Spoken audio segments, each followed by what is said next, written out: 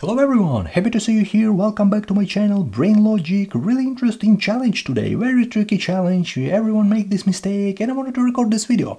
So 6 minus 6 times 6 minus 6, very easy, maybe the easiest challenge you've ever seen, nothing hard, no squares, cubes, sine, cosine right here, all the time we have subtraction, we have multiplication right here, so nothing hard on the first side, yeah? And I don't want you to use your calculator right here, because let's use our super brain in our head and let's solve this question together. But before solving this, you can easily pause the video and try to solve it by yourself. Let's check our answers in 1 or 2 minutes. It will be really interesting to check our answers. Here is our question, here is our option. Write your suggestion down into the comment section and let's try to solve this. I hope you will solve this correctly. I really hope about it. So here is our question. So we have 6 minus 6 times 6 minus 6. So here's our question, and one part of students solve this question like that.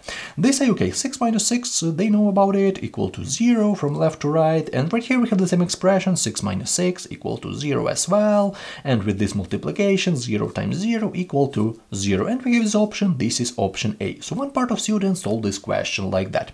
And I don't want to tell that this is correct or incorrect, I want you to understand one really important moment. So in math, we can't solve this question chaotically, we can't jump from left to right. It is very big and huge mistake, and obviously whatever order of operation we select right here we will collect a different answer, so we should understand what is the correct order to do this problem. And for example, let's look at this PMDMC order of operation. This is the most popular order of operation in the world, so let's check this question with this PMDMC, and then we will have we will say, okay, this is 100% correct answer, because right here this is like a chaotic method.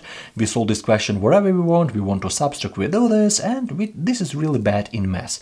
And right now let's solve this question according to a correct order of operation. So here's our question, so 6 minus 6 times 6 minus 6. Okay, here's our question, and let's solve this according to PMDMC.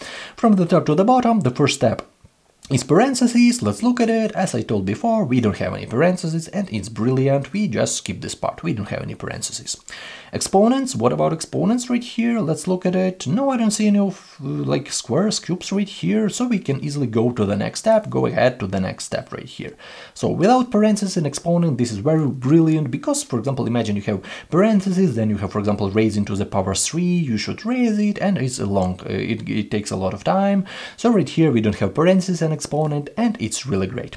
Multiplication division group. Okay, let's look at it, because according to PMDMC this is like one common group, multiplication and division, and now we need to scan where do we have this multiplication and division signs. Let's look at it. Multiplication sign, division sign. Yeah, we have right here multiplication sign, and as you can see right now we can easily see this difference between this approach and this approach, between this chaotic approach, this approach where we solve this wherever we want right here, and this is according to PMDMC. As you can see, we start from multiplication. This is like the main difference right here according to PMDMC. So we have multiplication part right here, yeah, we can easily complete it right now, and we don't have division part. Okay, let's look at it, and let's start with this. Let's start with this multiplication. We have it. This is our first step, and moreover, addition and subtraction is after multiplication, so we need to do all the thing. You should do all the thing with multiplication and division part, and then you should go back, go to addition and subtraction. Okay, so 6 minus 6 times 6 equal to 36, and minus 6. As you can see right now, last step, addition and subtraction. Yeah, we have subtraction part, yeah, we have it, and we don't have addition part. So we have only 2 steps. First step, multiplication, second step, subtraction. And the order is the next one. Multiplication is before subtraction. Here is maybe the main rule I want you to understand from this video, and the main lesson I hope you learn from this video. So 6 minus 6 minus 36, and this is equal to minus 36. We have this option, this is option C. And let's look at, okay, minus 36 right here, 0 right here. But we thought that 0 is a correct answer. 0 was a correct answer, okay? But if you look closely, this is absolutely wrong solution. So in math, you couldn't jump from left to right. You just do right here wherever you want. You want to subtract right here, you jump. This is like a chaotic method. But with parentheses, if you want to get this correct, you should put parentheses right here, and then like 6 minus 6, first step 0, second step 0, and 0 is a correct answer.